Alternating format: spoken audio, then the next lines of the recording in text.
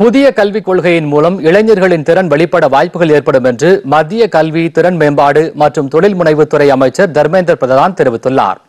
திருச்சியில் தேசிய தொழில்நுட்ப கல்லூரியில் லோகோஸ் விரிவுரை அரங்க துவக்க விழா மற்றும் இணைப்பு கட்டிடங்களுக்கு அடிக்கல் நாட்டு விழா நடைபெற்றது.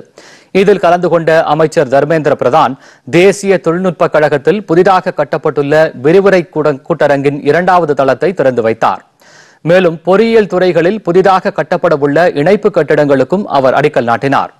நிகழ்ச்சியில் தேசிய தொழில்நுட்ப கழக நிர்வாக குழு தலைவர் பாஸ்கர் பட், இயக்குநர் அகிலா உள்ளிட்டோர் கலந்து கொண்டனர். நிகழ்ச்சியில் பேசிய அமைச்சர் தர்மேந்திர பிரதான் புதிய கல்விக் கொள்கையின் சிறப்பை நிறைவேற்றுவதில் தேசிய தொழில்நுட்ப கழகம் ஆற்றி வரும் அர்ப்பணிப்பை பாராட்டினார். புதிய கல்விக் கொள்கையின் மூலம் இளைஞர்களின் திறன் வெளிப்பட வாய்ப்புகள் உருவாகும் என்றும் அமைச்சர் தர்மேந்திர பிரதான் குறிப்பிட்டார்.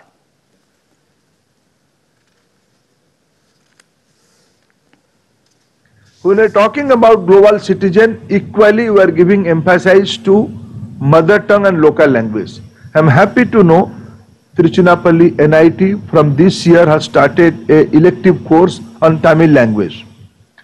NIT's character is national. All states are represented in this campus.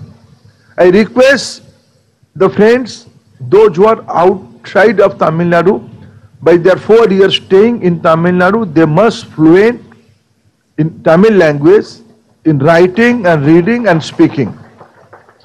Because the world is in a different mold now. If you will join a company, if you will lead a company, if you will create a product, if you know Tamil language, you have a captive consumer understanding of around, what is the population of Tamil Nadu? 6.5 crore. They double the size of UK.